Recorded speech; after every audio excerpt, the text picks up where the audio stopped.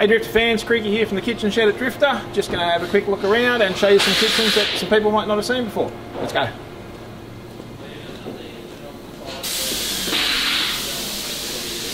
Just another busy Thursday here at Drifta. Everyone's in here working away. We've got people laminating their parts of their kitchens, people working at their benches, getting the kitchens ready. I'd like to show you some of the smaller kitchens that we can do here that we've got set up outside. Let's go have a look.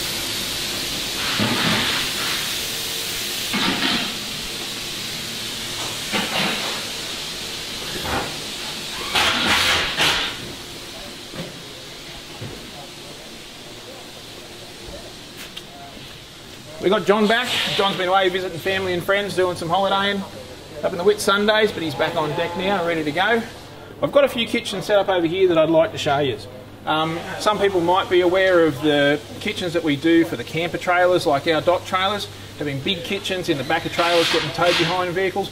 We also do a range of smaller kitchens that are more portable. So if you've even just got a car or a four-wheel drive with no trailer, we can make little kitchens that are portable, that you can fit in the back of any car, and it'll still get you out there set up cooking in the bush like you're supposed to. So we've got a variety of kitchens here. These are 3 new versions of the carback kitchen that we're making. People may be familiar with the carbacks that we've been doing for a long time, carpeted units. These ones are lacquered and they come in 3 different sizes. We've got one here that fits a single burner butane stove. So that's a single stove carback kitchen. Fit your little butane cooker in there. We've got a little fold down front, some storage inside there, big fold over bench, lots of preparation bench space, a couple of drawers in here for storing your bits and pieces, and even a little cupboard section in the end there to put some stuff in and keep it tucked away in there as well.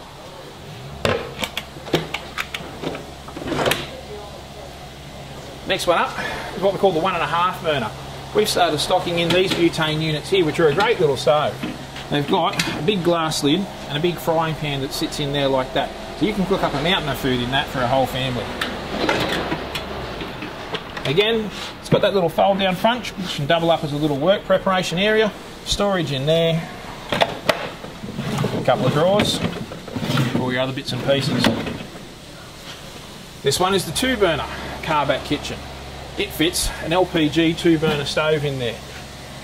Fits in there, again, fold over bench space, storage underneath, drawers for all your bits and pieces. All of these kitchens are on the adjustable leg systems that we make here at Drifta, all made in-house. All 4 points on the leg are individually adjustable, so if you're setting up outside of the car and it's a bit of an uneven ground, you can set it up, get it balanced off nice and neatly. The leg that's on the end of the bench here is adjustable as well, so you can get that levelled off, and it gives you a nice flat working space to make your lunch, your dinner and cook for the family. Also got this little unit over here. Got this one set up on one of our drifting camping tables. That's a 6x1200 Drifter camping table. This is called a small travel kitchen. This is a small portable unit again.